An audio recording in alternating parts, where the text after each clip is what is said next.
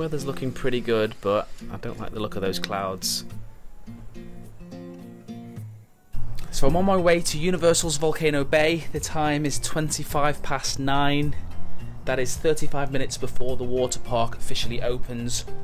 But because I'm a resort guest, I can get in half an hour early, and also because I'm staying here at Cabana Bay, I'm able to use the special private entrance. So what I plan to do is just give you a little tour of the route.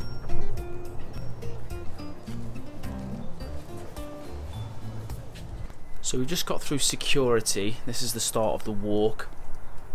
But before you get to this point, don't forget to pick up your towel from one of the pools in Cabana Bay, otherwise you will have to pay, I think it's about $6 to rent a towel inside. So on the left there is how you will enter the park from one of the resort shuttle buses.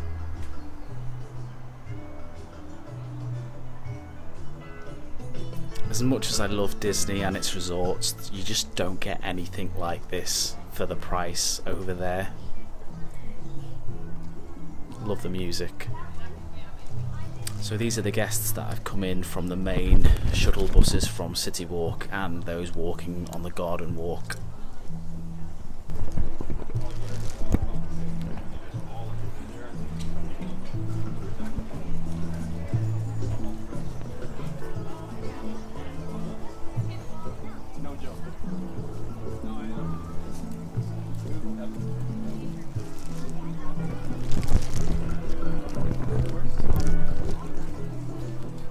All of these people will be fellow Universal Resort guests.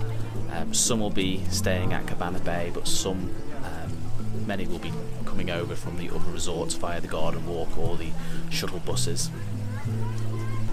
They did tell me to start a new queue on the left, but this feels kind of shady.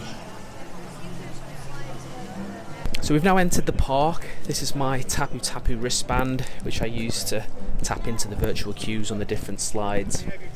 I'll leave a link to a guide that'll explain Tapu in more detail. So we'll just continue through this lush tropical walkway.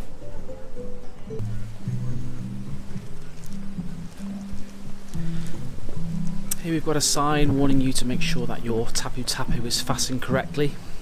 You really don't want to be losing that in the park. This is one of a few different Tap2 snap spots, which allows you to take selfies that are linked to your account. But right ahead of us is the real photo opportunity, which is the Krakatoa volcano. Got a little geyser, or geyser, as we say in the UK.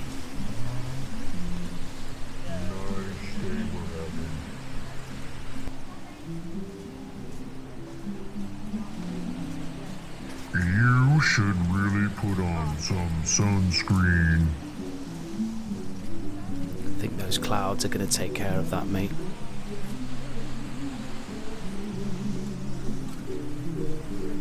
Because I have early park admission, and because it's a very quiet day, I don't really need to stress about where to grab a sun lounger.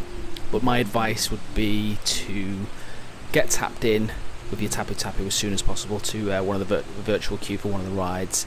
Then I would avoid the sun loungers in Wave Village facing the volcano, and head over to Rainforest Village. Use the lockers there, and you'll find some seating, which is a lot less crowded over there.